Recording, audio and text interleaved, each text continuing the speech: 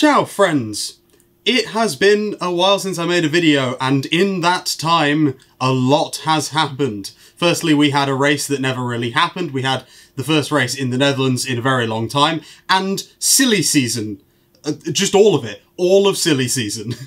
Quite frankly, it's probably not all of silly season. But let's cover the things that we know so far. Callum, obviously an Alfa Romeo reserve driver, is going to be doing 3 rounds of IndyCar for the end of the season this year. That makes it seem likely that Alfa Romeo don't have a seat for him for 2022 and that he's looking for other options. Obviously we know he is going down the endurance route with Ferrari, probably to lead their hypercar program, but if IndyCar comes along, I doubt he'll turn that down. Staying with Alfa Romeo, Kimi Räikkönen has decided to call it quits. He's retiring at the end of the season. Obviously, the 2007 world champion with Ferrari, and as of right now, Ferrari's most recent world champion, which is, of course, quite sad. He's old now, quite frankly. We all expected him to retire a while ago. It's surprising he's managed to stick around as long as he has. And in a fantastic bout of uncreativity, Alfa Romeo have decided to replace him with another Finn who has just left a top team. Valtteri Bottas. But before we talk about him, make sure you hit that subscribe button if you want to see more videos like this one. It really does help out the channel, and it lets you know when I post new videos on Formula 1 and the world of motorsport. Valtteri Bottas, after 5 years at Mercedes-AMG Petronas, he's been let go. Well, I say let go, his contract has not been renewed and he has moved to Alfa Romeo. He has never had a more than 1 year contract at Mercedes.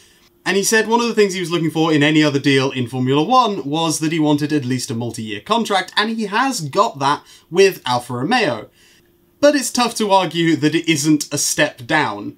He was racing at the team that won 4 back-to-back world championships with him, but none of those ended up being drivers' titles for him. They all went to Lewis Hamilton, as I'm sure you all know. That's not to say that Valtteri Bottas hasn't been doing a good job at Mercedes. He definitely has. If what Mercedes needed was someone that could just confirm them the WCC every year, they found that in Bottas. But looking to the future, this is less about replacing Bottas and it's more about replacing Hamilton when he decides to retire, because it's going to happen eventually. George Russell has been announced to go to Mercedes, which is of course the worst kept secret in Formula 1. We've known this for at least a year.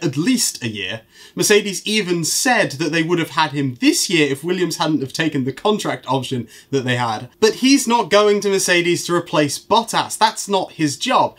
He's going to Mercedes so he can get to know the team, embed there, get up to speed, so that when Lewis Hamilton decides to call it quits, Mercedes aren't out in the dry without a fast driver. Look at Ferrari with Charles Leclerc and Sebastian Vettel. It's not that Leclerc was replacing Kimi, who ended up being the driver that left, to go to Alfa Romeo. I'm noticing a trend. It's that Leclerc needed to be there so that he could get up to speed and replace Vettel when Vettel moved on. But that ended up happening far quicker than expected, and Vettel lost speed far quicker than expected, so Vettel moved on earlier than, I would expect Hamilton to, although we don't, of course, know how he'll get on with this new generation of cars. Or, in fact, that Mercedes will even build a fast one. It's very possible, and it would be very George Russell, that Williams end up being faster than Mercedes next year. That'd be a shock, wouldn't it? This, of course, meant that both seats at Williams were up in the air, with George Russell leaving, and Williams recently saying that they no longer needed pay drivers due to them, well, being an investment company, and that had doubts thrown on Nicholas Latifi continuing with the team. I always thought that after, especially the recent results, but quite frankly his entire career, he was an obvious choice to keep. He was no George Russell, but the fact that he was anywhere close is pretty damn impressive considering George Russell has now gone to Mercedes. But moments before I started recording this, I'm really glad I didn't do this like 2 hours ago. Williams have announced that both Nicholas Latifi is staying on, and that they have hired Alexander Albon for the other seat. Albon, who had been looking at IndyCar, but had always maintained that F1 was the goal, that IndyCar was a backup. He's maintaining a relationship with Red Bull, which apparently Mercedes weren't particularly happy about. They, being Williams' engine supplier, they had some comments about Williams hiring a Red Bull driver. But they managed to get that all squared away, and Alex Albon is driving a Williams next year, which is great news. I mean, he's the 2019 Rookie of the Year, don't forget. He beat George Russell and Lando Norris to that. And Antonio Giovinazzi, but, you know, technically he wasn't a rookie, so...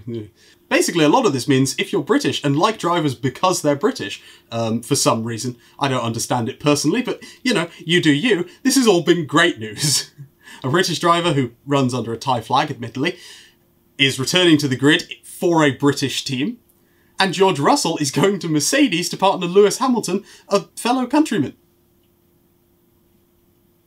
My favourite driver's Monegasque, so, you know, doesn't really concern me all that much. AlphaTauri also announced that they would be keeping both Pierre Gasly and Yuki Tsunoda in a move that I think makes quite a lot of sense. Gasly has been doing very, very well in this team. It doesn't make sense to drop him, especially as AlphaTauri moves to more of a sister team dynamic. I think he stays on. Yuki, he's not been doing particularly well, but at the end of the day, he is still a rookie, and the point of your rookie season is to find the limits. You know, it's there so that drivers have time to develop and build up. And the fact that they haven't sacked him, I think, means that Red Bull are starting to learn their lesson. They didn't sack Perez either. He's staying on too. I think they've learnt their lesson from the Gasly and Albon days, even maybe Ricciardo to a lesser extent. I think they're giving drivers the time of day. They're letting them have a chance to actually improve in the sport. You know, bed down in their teams and start getting better at the job that they're hired to do, rather than sacking them every 18 months just to replace them with someone who has the exact same difficulties, because what both drivers needed at the end of the day was time. And now we know that both Gasly and Albon are getting that time, just not at Red Bull Racing. I've been starting to get into TikTok recently. I have a new F1 TikTok. It's the same name as the channel. I'll try and link it in the description or the pinned comment. There might be something on there that you enjoy if that's your thing. If you like this video, please consider dropping a like down below. It really does help out and boost this video in the algorithm. Tell me what you think about silly season this year in the comments or over on the twosecsted Discord server. Thank you all so very much for watching, and I will see you next time. There's been another major change since I last recorded, and it's that. I've changed my hair colour. You should all consider yourselves very lucky that I didn't change this into a NASCAR channel. I've been obsessed recently.